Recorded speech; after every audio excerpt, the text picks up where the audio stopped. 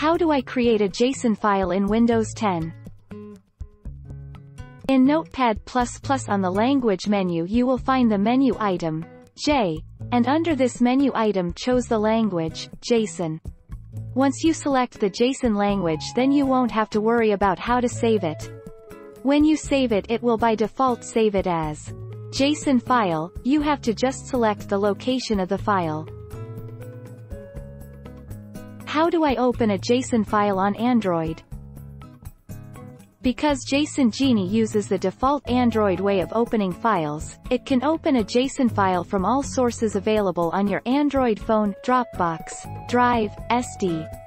You can even copy, paste your custom JSON text or open a URL.